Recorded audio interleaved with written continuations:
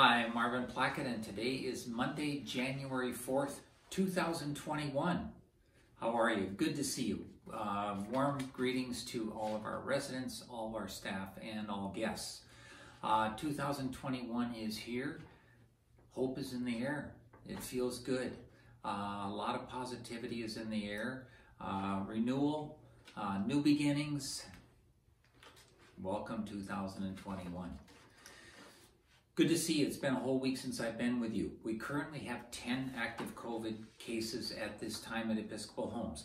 Only one of the 10 is a resident, and that one resident, she is on our dedicated COVID unit at Episcopal Church Home. The other 9 are staff members, and they, of course, are all at home recovering, and we wish everyone the best, of course, in their recovery. Vaccines.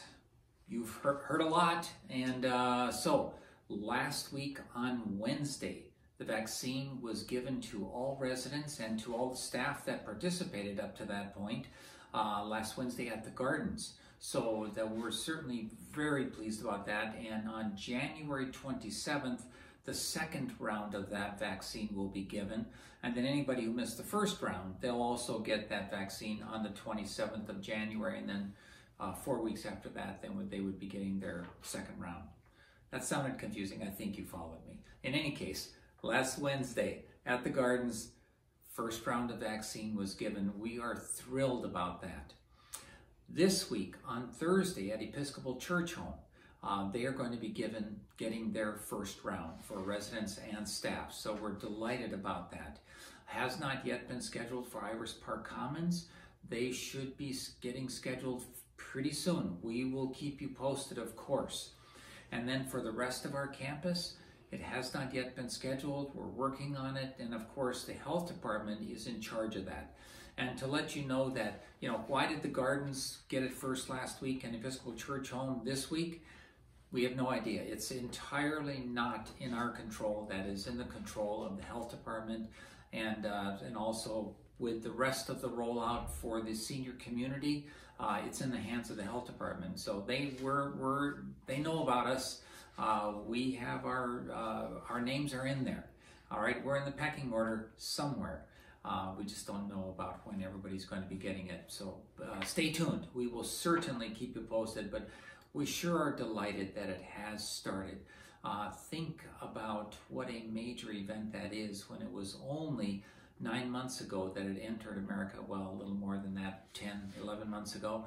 And of course, the fear was very high. And here we are, less than a year later, and the vaccine is here. Wow. What a tremendous effort, of course. As I have mentioned to you before, and it was just a few days ago that Dr. Fauci, he mentioned on the news, he said, it's probably going to be not until fall that society sort of starts to approach normal. And so for the next several months, we have to be practicing the same little measures that make a big difference. All right, they keep you safe, they keep us safe, and that is wearing a mask, physical distancing, washing your hands frequently, and of course, if you have any symptoms, isolate and get tested. Those little features, when added together, they make a huge difference. They keep you safe, they keep your loved ones safe, your neighbors safe. This all really matters. We're all in this together, and it only works if we all participate and all follow these guidelines. So it's continues to be vital for at least the next several months, okay? And you're watching the news just like I am. We're learning together, all right, as things evolve in our society, as the vaccine gets increasingly distributed throughout the U.S., throughout Minnesota, throughout the Twin Cities, etc.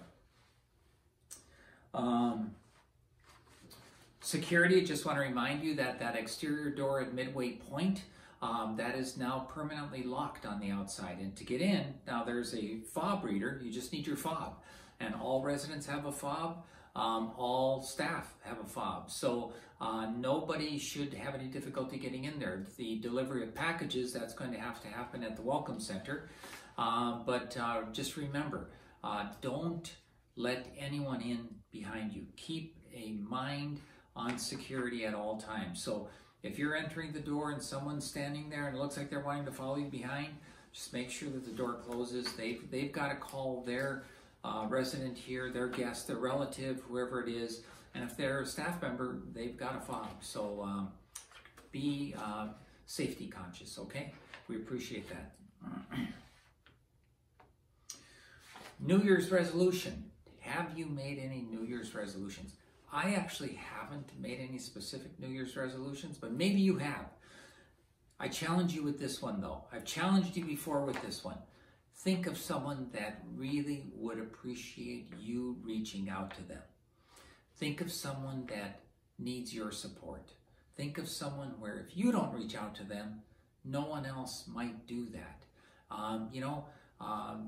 The more social isolation that we've been enduring for the last several months, it's really hard on people, no question. So reach out with that phone call, with that FaceTime. However you're going to reach out, send a postcard, send an email. Do what works for you, but reach out to someone who really needs your support. They will be grateful, and you in turn will be grateful as well. Let me read some birthdays on this Monday. So birthdays for this week. Regina Hogarth at Seabury, Kim Ang at Carty Heights, Mildred Olson at Episcopal Church Home, Ann Larson, Midway Point, Clyde Cicerelli at Carty Heights, Jacqueline Collier at Seabury, and Pat Brentison at Iris Park Commons. Happy birthday to you all. All right? So take care, everyone. Stay tuned. We're learning together. We're staying safe together, employing those little measures together to keep one another safe, keep one another educated. If someone needs help, reach out. If you can't help someone, reach out to a staff member. And of course, never hesitate to reach out to me directly. All right, take care, everyone. Look forward to seeing you on Thursday. We're back to normal schedule. Mondays and Thursdays is when I do my video updates. See you Thursday. Take care. Bye-bye.